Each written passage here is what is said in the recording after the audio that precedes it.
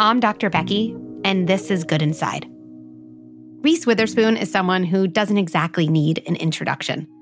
But what you might not know about Reese is she's written her second children's book, Busy Betty and the Circus Surprise, that is out today. And she's also one of my favorite people to talk about parenting with.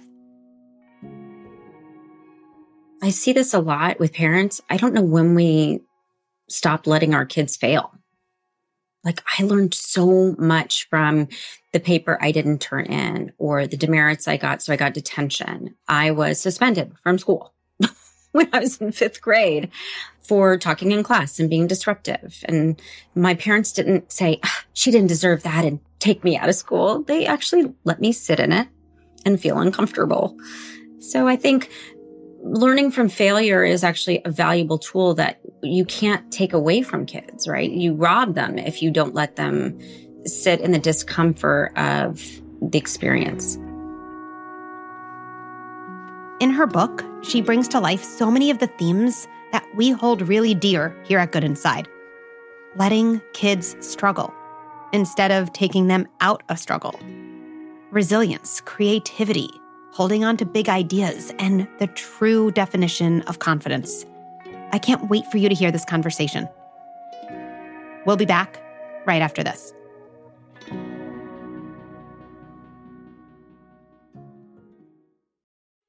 Hey, Good Inside listeners. So sometimes with parenting, a podcast does the trick. And sometimes with parenting, we need a bit more. And I wanted to be sure you knew that we're set up to help you in those trickier times.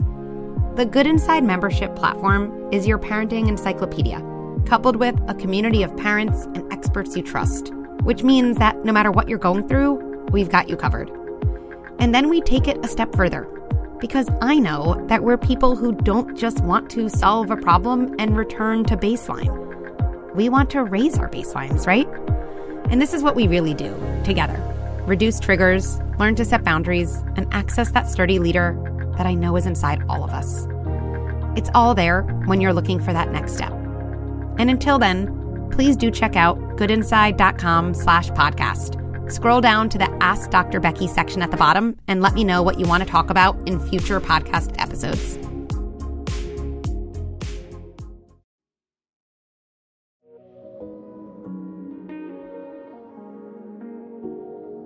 Hi, Reese. Hi, Becky. Or do I call you Dr. Becky? You know, either one is fine. I feel like we get each other. I'm comfortable. Look, you went to that school for that long. I'm going to call you Dr. Becky. Okay. I will embrace the doctor. Call me Dr. Becky. That's what it is. So good to have you here. So nice to be here. I want to hear all about this amazing book you wrote. So Busy Betty is like a whole series, right? Mm-hmm. Well, this is book number 2. So there's 2. There's 2. Is that a series? That's a series. I think it's a series. It's a character that's now, being developed. I feel like you're someone just like Betty who dreams of big things. So I don't know. I just don't anticipate it ending at 2. So maybe I'm just looking to the future. But who knows? I don't know anything. No one knows. So maybe. Busy Betty and the Circus Surprise. So can you just I like to always understand first. To me, I like to understand the backstory, what's underneath this. What was underneath this for you? What's under Betty? Who is she? What does she mean to you? And how did that even lead to the second book in the Betty series? Well, when I was, during the pandemic, I went through all childhood photos. That was my project. I kind of finally went through the boxes and sorted things and scanned a lot of stuff so that I would have archives and things. And I found all these really interesting pictures of me creating little businesses in the backyard when I was a little girl. And I thought, oh my gosh, I forgot. My brother and I would build these businesses together. We had a barrette business where he would go to the mall, buy the barrettes for $1. I would write people's names on them and personalize them. And then we'd upcharge it to $1.50. So we were making a profit. And he would tell me about profit margins in the 3rd grade. And but we also just had fun. And so that's what sort of started this idea. I was also talking to my kindergarten teacher because my son goes to the school that I went to. And there's the same teacher is there? Patty Wright. No. Patty Wright, who knew me when I was 5 years old, skipping around the blacktop and the playground, pretending to be Dolly Parton because I was obsessed with Dolly Parton. And I'd say, Miss Wright, I'm going to be famous one day. And she said, what are you going to do? And I said, I'm going to be a singer like Dolly Parton. And she said, okay, Reese, I believe you. I'll go see your concert. Okay. But you have to go play with the other children. And so I sat down with her and I started talking to her. I said, talk to me about the different kids that you teach. And what do you do with kids who have a lot of energy and creativity? And she was like, you were just high spirited. I always had to direct your play and your creativity. And you just didn't want to play with other kids. You were so imaginative. You wanted to play alone. So I'd have to tell you, how can you think of a game that would get the other kids to play make believe with you? And she changed my socialization and she helped me make, I didn't have friends for the first 3 years of elementary school. I just was very much like in my own head and doing my own thing. And I had a brother, so I was just hanging out with my brother all the time. Yeah. So, but I want to jump in on that. Just to make sure. It sounds like during those years, you weren't lonely. You didn't have friends and you weren't lonely. Both are true. Because what strikes me is actually it's crazy timing. Is this a conversation I was recently having with a parent? A little different, but her daughter really likes to read at recess. She loves reading. She's like 7. And the mom is extremely social, like social butterfly. And she's kind of entering like, what's wrong with my daughter? And she's never going to have any friends. And one of the things that was really helpful to explore was kind of the difference between the parents' fear and almost her putting herself in her daughter's shoes. Like, I wouldn't have wanted to read, versus her daughter, who I know actually seems like at this stage in her life, she's happy to be doing that. And so your story, I feel like, is such a poignant one. Like people hear your name. I think everyone's like, yeah, like Reese Witherspoon's figured some things out. Like she seems to have like adapted. Okay. Like you're right. And so, but to hear like, oh, like there's a way when kids are young and they're figuring out who they are and what matters to them, that their version of satisfaction, could actually look very different from another kid's. Yeah. And I think that it's our job as parents and caregivers to understand, just know your players, right? Each one of your kids is going to be totally different. Teachers know this, right? But as parents, it's our job not to make them to conform to who we want them to be. It's our job to figure out who they are and help them play to their strengths. We both have 3 kids. And yeah, my 3 kids, like completely different from each other. I keep wondering, like, if I had 4 or 5 or 6, would they all be equally as different from each other? My guess is there are like innumerable permutations. And so I'm curious with you, you have 3 too. Is it hardest for you in some ways to parent the kid who's most like you and you see stuff in them and you're like, oh my goodness, or to parent the kid who's in some ways least like you? That's a really good question. I think probably both is also allowed. I mean, all 3 of my kids are so different. I have one very introverted kid, very quiet. I have a very social kid, and I have a kid who's very talkative and very inquisitive and like almost endlessly curious. Like there's so many questions. I don't know how to answer all of the questions. You know what's kind of fun is I got to combine all of them into Busy Betty. So a little Busy Betty is who I was as a little girl, high spirited, lots of different ideas, learning from failure, which is a big piece of the book. And then a lot of it is literally things that have happened to my children or questions they've asked me. Speak to the learning from failure part. Like give people a little preview of that. And I think you're naming it because it's so important, for kids' development, right? Yeah, I see this a lot with parents. I don't know when we stop letting our kids fail. Like I learned so much from the paper I didn't turn in or the demerits I got. So I got detention. I was suspended from school when I was in 5th grade for talking in class and being disruptive and writing creative notes and passing them to my friends. And my parents didn't say, she didn't deserve that and take me out of school. They actually let me sit in it and feel uncomfortable. So I think learning from failure is actually a valuable tool that you can't take away from kids, right? You rob them if you don't let them sit in the discomfort of the experience. I mean, I will tell a story about my daughter, and I hope it's okay if I tell this. She was in third grade, and she wanted to be on the basketball team because all of her friends were on the basketball team. And she went to the practices all the time. It was really hard for her. She couldn't do the layups. She just couldn't get the coordination with the dribbling, and she didn't like it. And so she went, and then she had her last game of the season, and she went home and laid down on the bed and started crying. She was like, I didn't score anything. I didn't score one goal. And everybody scored goals this entire season. I didn't score any goals. And I was like, yeah, I know. I said, I know that probably feels really bad. She's like, yeah, it feels terrible. And I said, you know what? Also, maybe you're not good at basketball. She was like, what? Can you tell me I'm not good at something? I was like, it's actually really important to learn what you're not good at. Yes. So I had a very similar experience with the volleyball team. I did not make the volleyball team in sixth grade, and I cried so much. But I learned I wasn't good at volleyball. And, this is music to my ears. This is like such core of the philosophy I talk about. And I actually think it's the essence of what we get wrong about confidence. Confidence isn't feeling like you're the best at something. Confidence is feeling like it's okay to be you when you're not the best at something. And that is the biggest gift of all. Right? And yes, you reflected that back to your daughter. It sounds very similar to the way we generally talk about, things with our kids too, where to me, the biggest gift, and I really do, I get this like excitement. And I know that sounds awful, like when my kids are a little upset, where I'm like, wait a second. If I can tolerate their distress, they're going to think it's possible for them to tolerate their distress. And then it could be small. It's like my son's struggling to do a puzzle. Right? And instead of being like, here's how to do it, kind of quote, keep him happy, I'm like, puzzles are so hard. Right?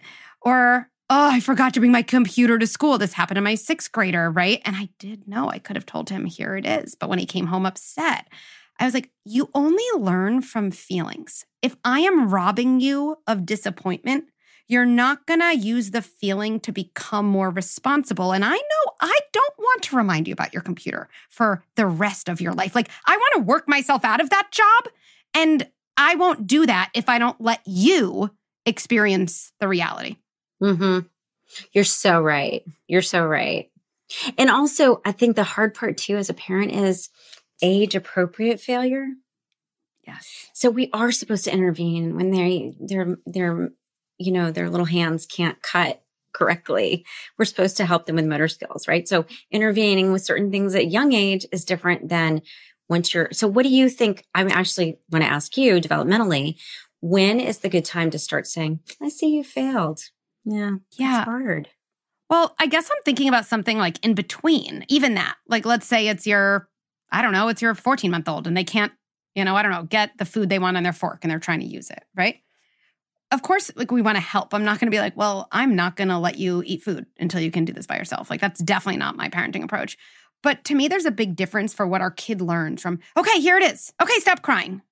Versus if I can calm my own body first and just say, Becky, and I really do need to say this to myself, I'm safe. This is not an emergency. This is not an emergency. I need to remind my body that. And then I might say something different to my 14-month-old, which is, so tricky, or, you're working so hard. And even if that only lasts 5 seconds, 10 seconds before I do say, I'm going to help you with that fork, I've literally increased my child's frustration tolerance for 10 seconds. That's actually how they learn to be successful. Kids learn to be successful by lengthening the amount of time they tolerate struggling. The success finds itself. And when we beeline a kid from struggle to success, they grow up thinking, that's entitlement. They grow up thinking they shouldn't have to struggle. Where is the easy win here? Where is the person rescuing me? Right? Because actually their bodies are like, I've never really had to tolerate struggling before. So I'm scared. I'm actually scared of this feeling. Yeah. And we all know that feeling, even as adults. Yes. You have it over and over and over again. And I do think that's so well said. It's like your tolerance for the struggle of literally everything in life. Yeah. I really I've said that about my kids. Like, I hope they're good at struggling. I think that's like one of the best predictors of success. The longer you can, I mean, not to the point that it's like, really working against you or, something like that. But like, this is hard. Okay, what do I do next? And in that way, working on a puzzle a little longer when you're 3 is really no different than like writing the script you want to write. Because even then, you're going to have a moment of saying, I can't do this. It's too hard. And if you can draw on, wait, let me take a deep breath. I'm going to figure this out. We all know what happens next. Yeah. So let's bring this back to Betty because she's industrious. She's industrious. She's full of big ideas and she believes, I think, in her ability to bring those ideas to life, even when there's obstacles in her way.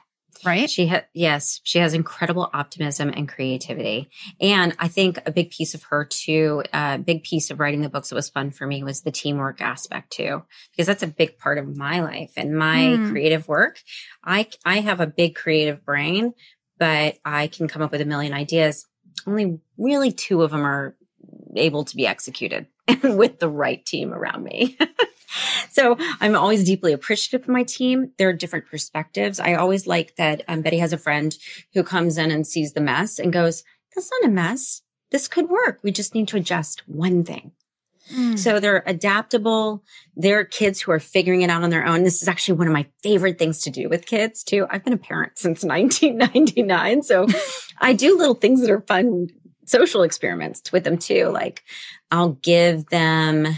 Well, look, I mean, we did so many lemonade stands, right? So I would start to say, how can we make it different? Because there's so many lemonade stands. What do we add to the lemonade that's going to make it special, that people really think it's something creative and interesting? What else can we add with the lemonade for a less amount of money that might make it more appealing? And so I get them thinking about it and then I make them actually do it. Yeah. We had a snow cone stand. Snow cone stands are a big popular one in our family in the summer. And, we kind of model the whole business. Like, what is the startup cost and how are we going to market it? And who's going to actually make the product and who's going to sell the people and who runs the cash register? And it's fun to watch their brains work. Oh my goodness. I mean, you're speaking my language here because I think so much about the power of questions to our kids, right? And the difference between teaching our kids what to think versus teaching them how to think. I mean, I could cry at that difference. And teaching someone what to think is telling them things, right? Where you could say, hey, you should really add cookies to the lemonade stand, right? But we all remember when we were teenagers, someone can tell you what to think. It's probably not going to work, right? But when you pose questions to your kid, and I always think the power of doing this is starting before they can answer questions. Because like when you say to maybe your 4-year-old doing a lemonade stand, I wonder what else you could sell. Like people are like, you think my 4-year-old's going to have an answer? The power of the moment they might, but even if they don't, the moment's already happened because now the next time they do something, they're going to say to themselves, I wonder what else I could add. And that's everything because and I was thinking about what you're saying. I'm like that too. I'm such an idea generator and I need someone to be like gas to your, brake to your gas. Like, nope, and then we finally get somewhere. But I think I asked myself a lot of questions and I think I asked my kids a lot of questions. And it sounds like you do that too, which is what allows kids to become creative. Also, I learned so much. I did a reading of Busy Betty last year and I sat in an audience and at the very end I asked them, has anybody here ever run a business? And they're all like, I said, have you ever had a lemonade stand? Oh yeah. We've all had I said, you've run a business.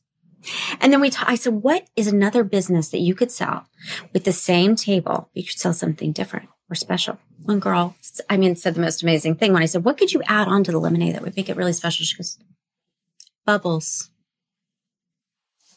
Come on. I already want to go to that lemonade stand. You learn bubbles make everything better. 100%. They really do. And children's imagination is so free and it's so amazing if you just listen to them and let them learn and let them surprise you. And then also let them try some bad ideas.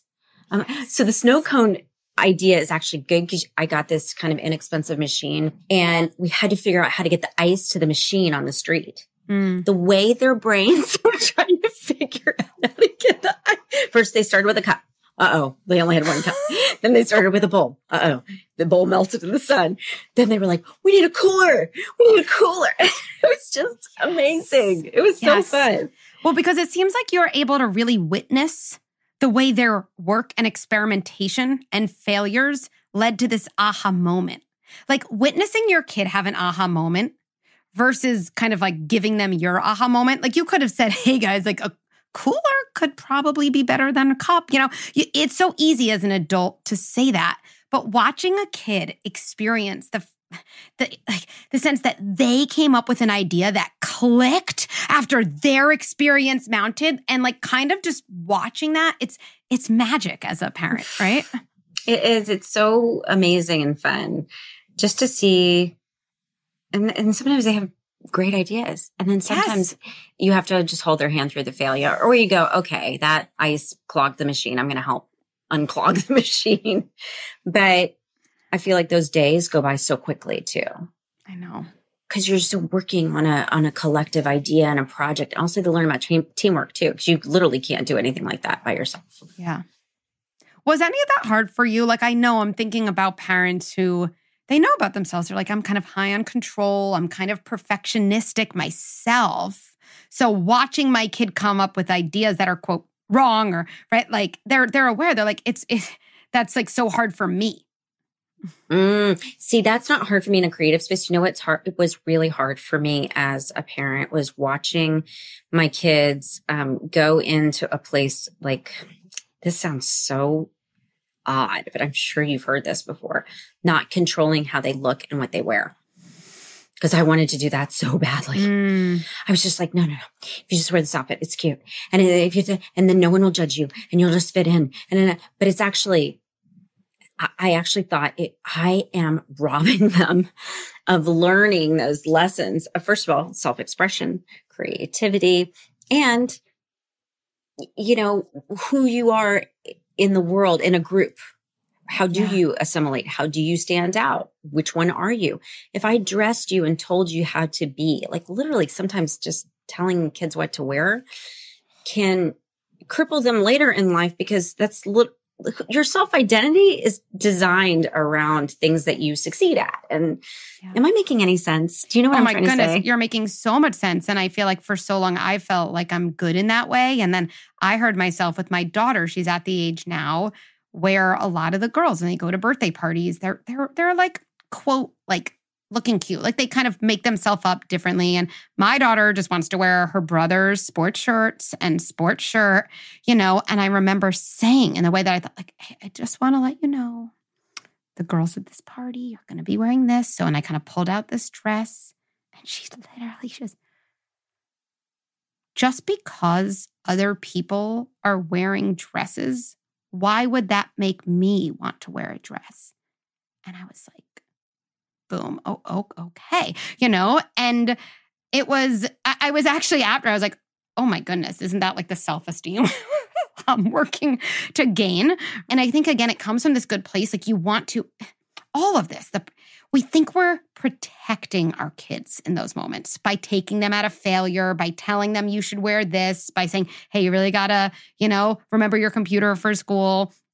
But when we're protecting them from a bad outcome, potentially, we're often not preparing them for life where they're inevitably going to have to deal with bad outcomes, right? So yeah, and I also think that we're focusing on protecting them from a bad outcome, and also we're not letting them learn to self-regulate. Yes. You know, or adapt or move. Yes. Right. So I watched all my kids, their sense of style or what they thought was cool or evolve, you know, and it also, it should be age appropriate too. There's a time where they become more self-conscious and puberty and, you know, and learning like when to step in and be helpful and when to shut up. It's so hard. It's so hard.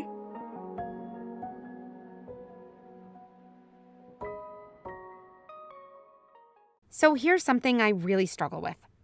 I want my kids to feel in control of their bodies at mealtime. And also, I want my kids to eat foods that keep them healthy and strong. And when my kids are in a picky eating stage, one of the things that goes out the window is fiber, which I know is really important for regular bowel movements and the gut microbiome. Well, I recently learned that I'm not alone in this struggle. I mean, 95% of kids and adults in the US don't reach their daily recommended fiber intake, and it's especially tricky to get enough fiber into the diets of picky eaters. Here's what's been helping me in my home. Seed's PDS-08 Pediatric Daily Synbiotic. With one serving of Seed's PDS-08, your child is getting a third of their recommended daily fiber intake. You can just pour the pre-portioned sachets of naturally sweet powder into yogurt, a smoothie, milk, or whatever works for your family. Everyone wins. I mean, I'm not as stressed, and my kids get all the benefits of a healthy gut. And to be honest, more regular, easier poops. Use code GOODINSIDE for 20% off your first month of Seed's PDS-08 Daily Synbiotic, plus free shipping.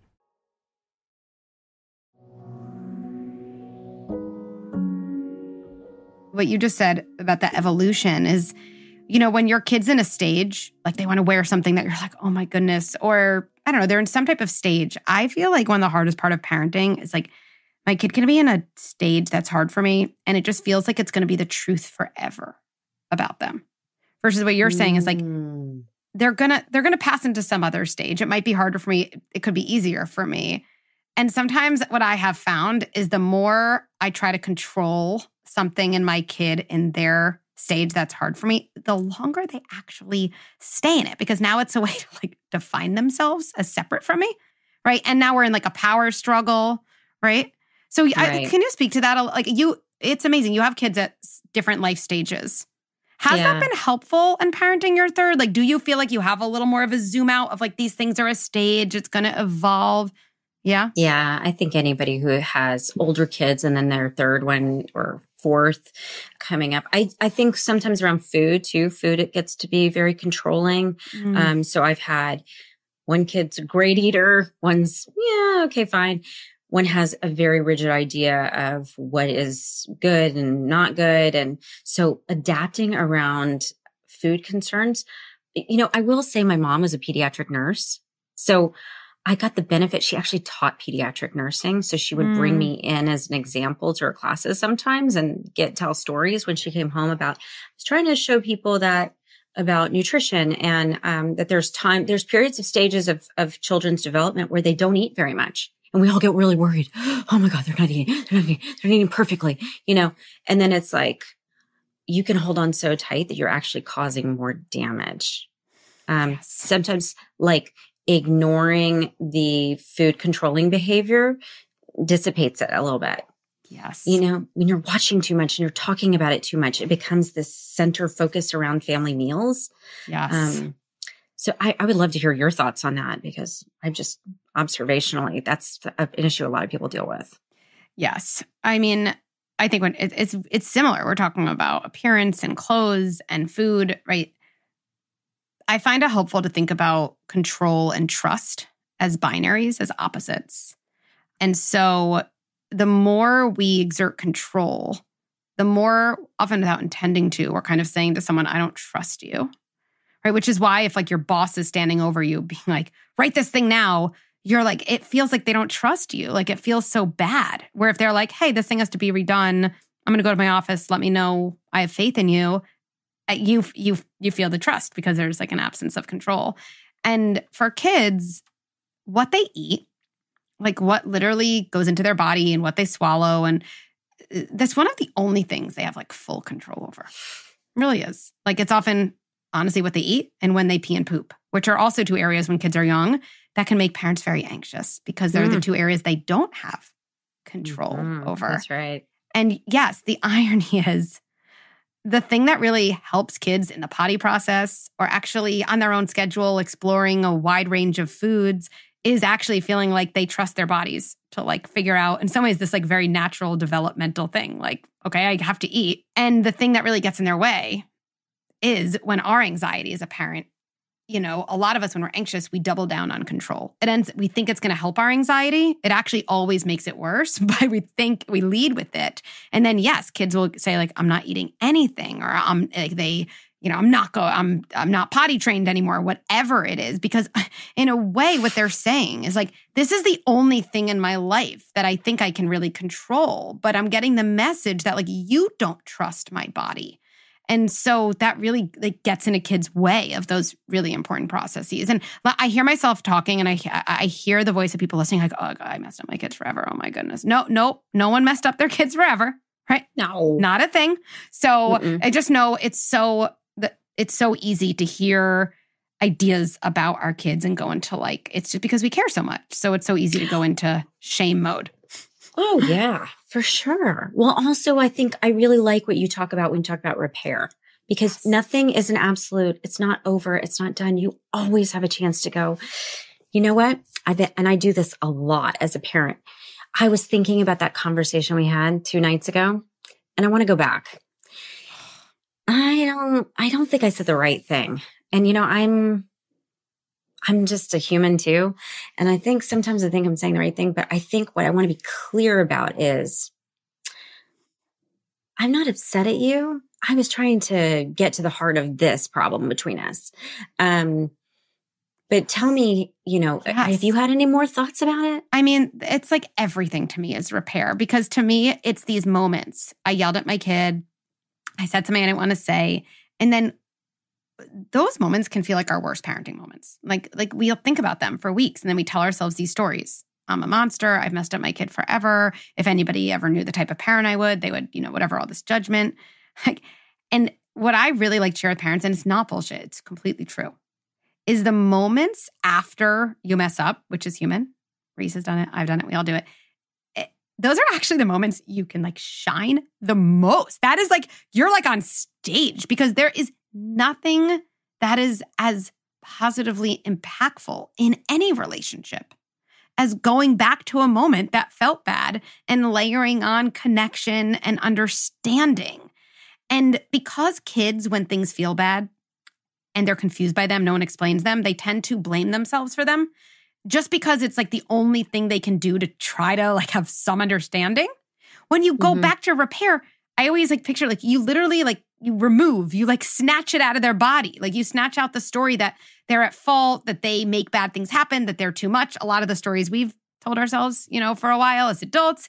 And like I feel like a magician when I do it with my kids. Like it's so powerful. And you can't repair if you don't rupture. Like you can't get good at repair if you don't mess up. So when you mess up, it's just like you're already completing step 1 in a very important 2-step process. And so, yes, like repair is everything. Everything. Did your parents repair with you? Like, did you have that modeled for you? I've had it modeled with my mother at this age.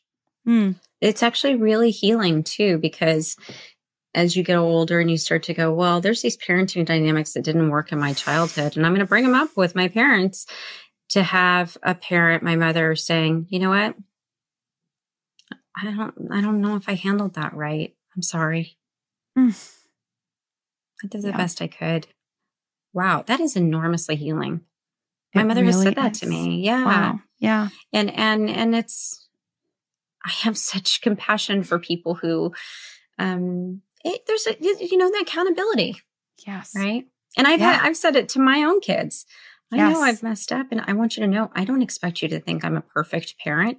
You're allowed to tell me what did or didn't work for you in retrospect. I am so here and available to hear that. Like, you don't have to protect me from your thoughts or feelings about my parenting.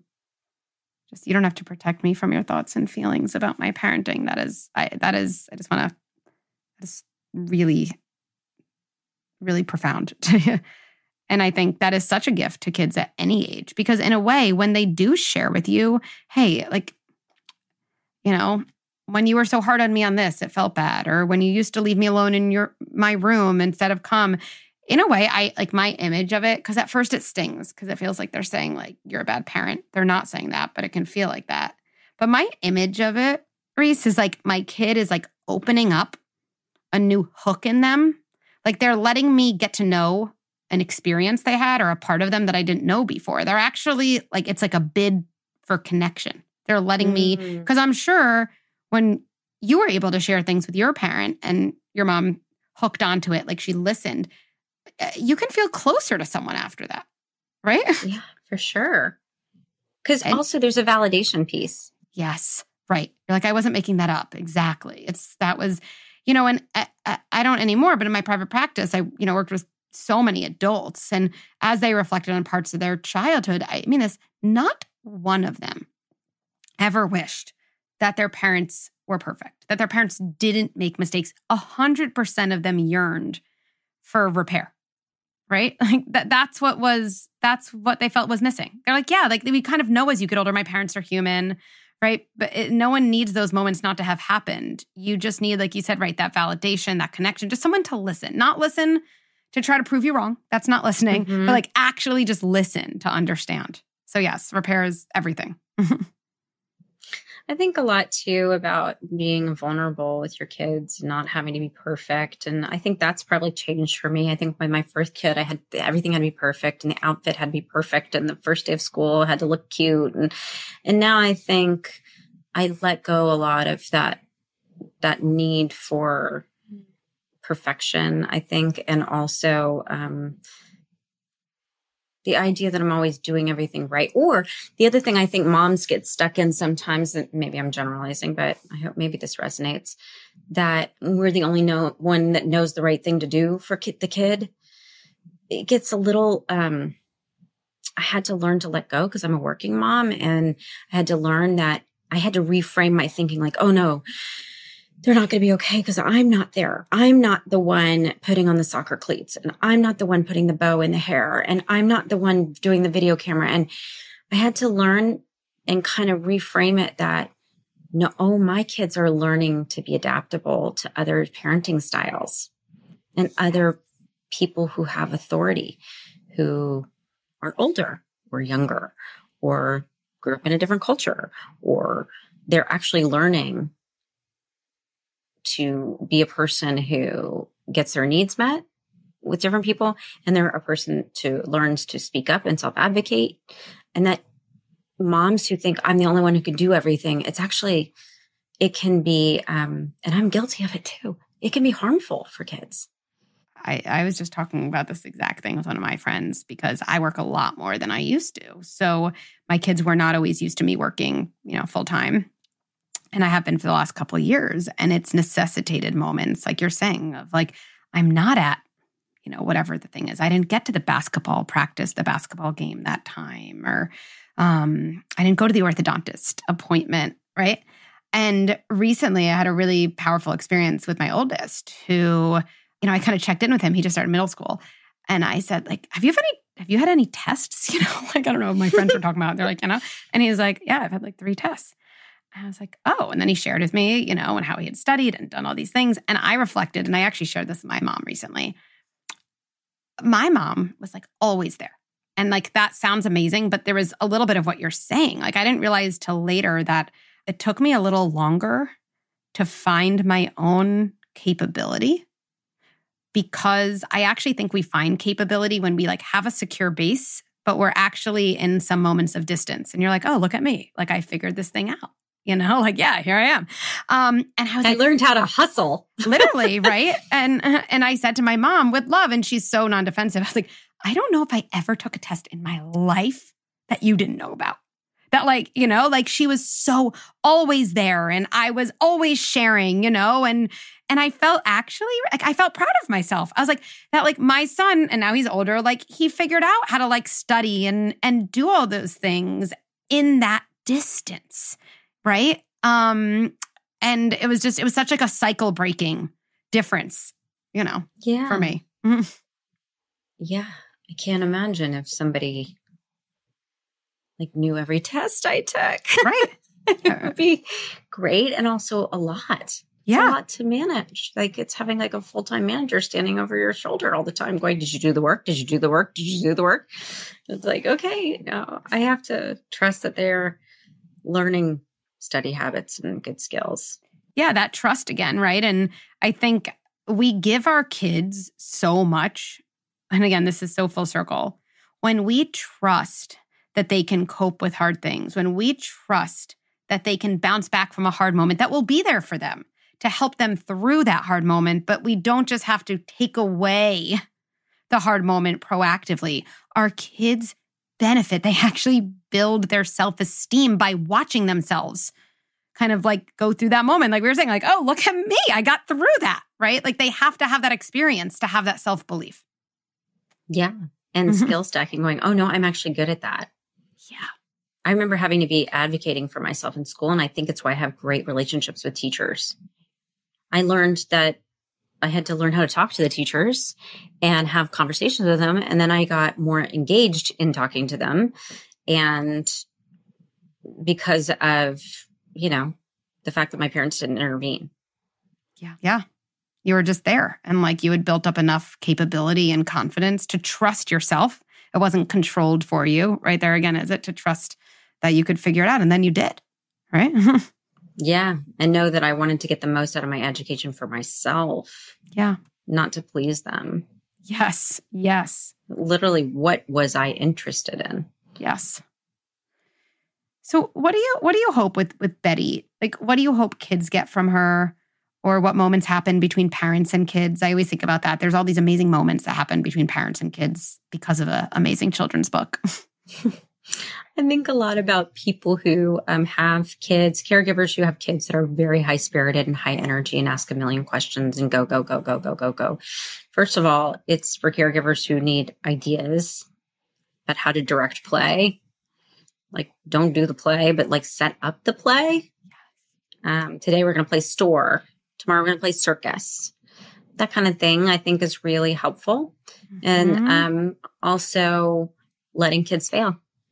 Letting your big high-spirited kids fall on the floor. And it was really important to me that Betty had a tantrum. Yes. Big expressions of emotion and that she's allowed to have those big meltdowns. Just let her cry. Cry until you can't cry anymore. Let all the tears out. Yes. And then you pick yourself up and then you figure out what you're going to do. I love that. But there's a lot about resilience and finding the message in the failure. Yes. And as an extra tip for everyone listening who's going to be reading this book to their kids, there's nothing my kids love more than when I start the sentence, did I ever tell you about the time? And then I share something that was really hard for me or where I failed. And I feel like this book, like did I ever tell you about the time? And then I could see being like, I was working on this project and then this happened and then this happened. They think it's going to be amazing. And then my whole block tower fell down before anyone even saw it. And because I think like our kids see us as so together, as so having figured it out. It's one of the reasons their hard moments and failures are actually so hard for them, because in the context of their family, it's almost like I'm the only one who struggles to put on my t-shirt the right way or tie my shoes. I always think my parents are like this flood of capability. And so it's so interesting. Whenever my kids, there was this period where after I started doing this, something hard would happen. And like, for example, I remember my daughter saying, when you were 6, did you ever skin your knee falling off your scooter while riding down Broadway? We're like, that's what just happened. It's just like, it's so yes, specific. Yes, because she had literally been like, and I think she was just saying like, tell me I'm not, like what we're all saying, tell me I'm not alone. Tell me you've been here too, right? And so I think your book also like really allows for this nice moment after of like sharing vulnerably yourself. Like I've been there too. Yeah. I love sharing my big failures with my kids. They think it's hysterical. Yeah. It's interesting because like to my kids, I'm just this mom, right? I'm just this mom, and they every once in a while the outside world pops up. And I just remember my kid the other day saying, wait, people think you're funny? Why? I was like, it's actually my job. It's like what I'm paid to do. He's like, you get paid to be funny? Are you kidding me? I'm so much funnier than you. Do they know you? Do they know the real you? You're not that funny. They clearly haven't met you. I know. But I wanted to tell you, I really value what you're putting into the world, because I watch you on Instagram, and I think there's so many people who don't have time to read a book. I know it. You know it. but giving people the words and modeling for them how to talk to their kids in a patient and loving way is such a gift to the world. So thank you for doing everything you do and your amazing team, because I know you have an amazing team. There's no way you can do something at this level and not have the greatest team. So the greatest team, 100%. Well, thank you, and can't wait to talk again. Okay, I'll see you soon.